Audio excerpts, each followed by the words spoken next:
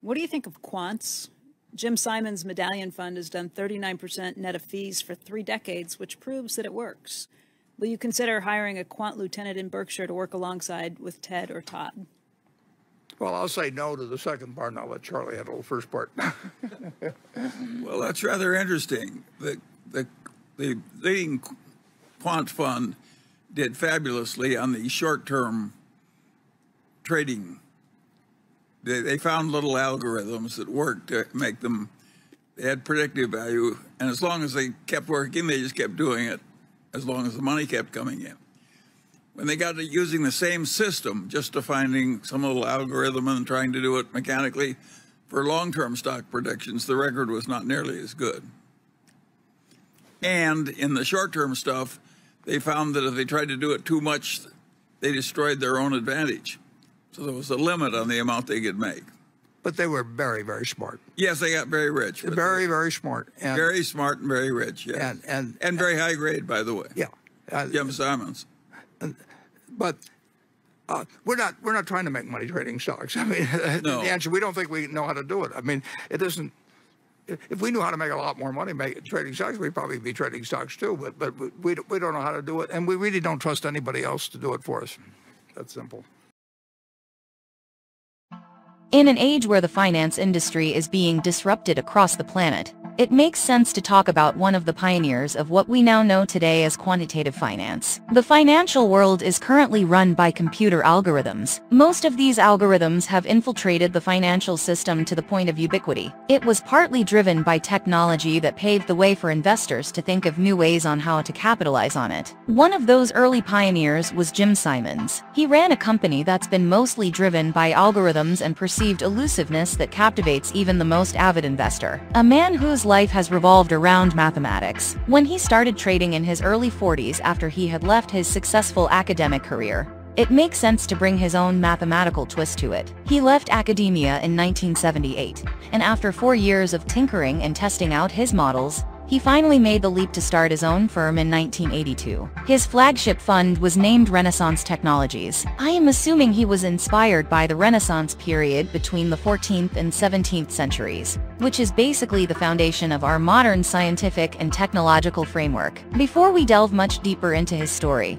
let's look at the history of quantitative finance and science in general, and we can see how far science and mankind have come.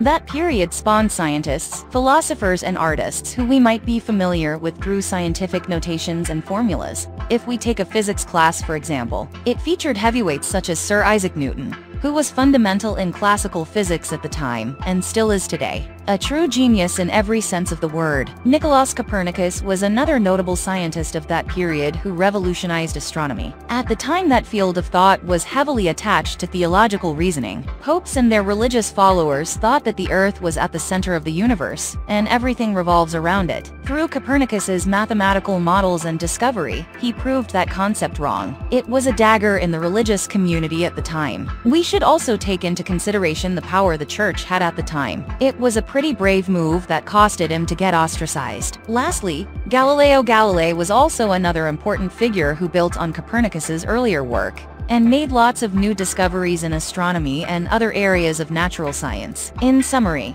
the main underlying theme of this period was a rebirth, a new beginning that was detached from the antiquated physical laws laid down by early-age philosophers, such as Aristotle and Pythagoras, for example.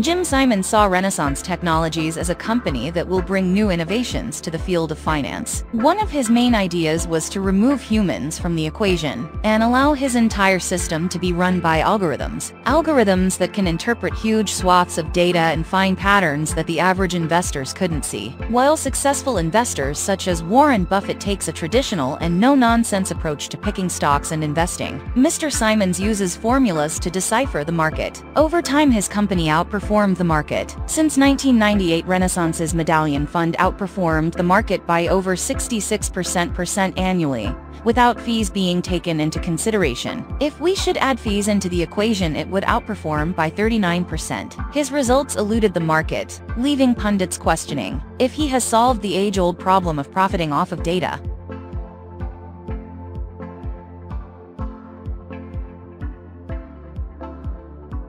He wasn't the first to think of applying mathematical knowledge to finance. We owe that to Louis Bachelier. Mr. Bachelier was considered the first person to have written a scholarly work on mathematical finance. One of his most well-known works was his theory on stochastic models, which we now call Brownian motion. Basically, the stochastic process is seen as a random walk on a graph. If we should look across the financial landscape today and delve into the graphical representation of the markets, most of it can be seen as a random walk. Mr. Bachelier basically tried to solve it, or at least demystify the reasoning behind the market.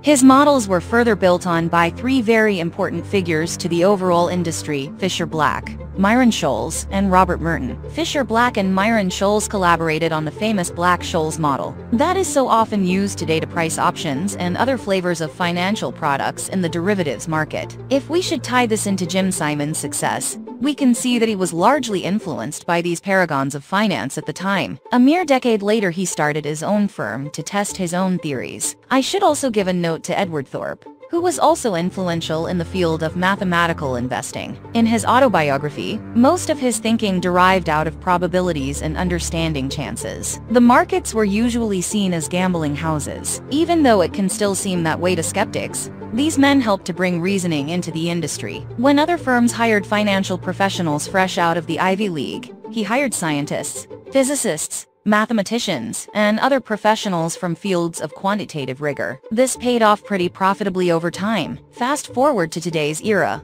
quantitative trading has taken over the industry of finance and has spawned companies such as D.E. Shaw, which uses ghost patterns to predict the market.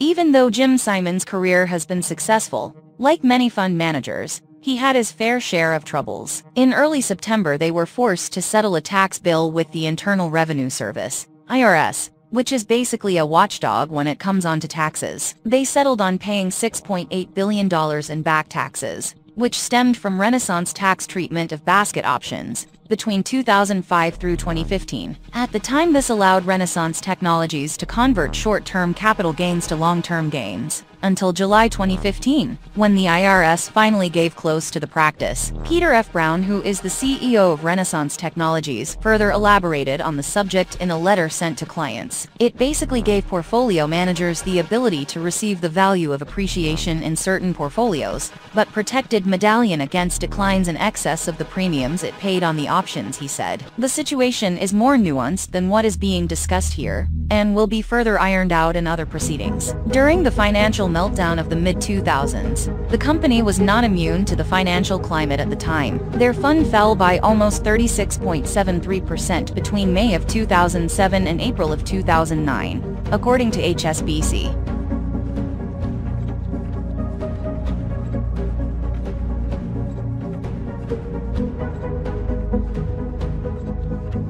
Renaissance Medallion Fund grew over 77% in 2020. Yet again, pretty impressive returns. If money was the topic of this piece, I could have created an entire essay on the financials and what to make of it. From a technological perspective, we are seeing a shift in finance. Pencer's technological tools are being available at our fingertips. As a result of this, we are seeing the average investor who has the knowledge wants to create their version of Renaissance Technologies within their home or offices. We are seeing different different experiments being applied to the market. For example, certain firms are using machine learning to do natural language processing. Natural language processing can allow them to get a sentiment of the market. It is done through analyzing large amounts of textual data derived from websites, news blogs, forums. They will then allow the algorithm to automatically predict the market or gain a certain level of inference, which might lead to profitability. It's a pretty interesting concept. Algorithmic trading is one of the methods that are popular these days. I am sure Jim Simons may have a plethora of knowledge on this topic.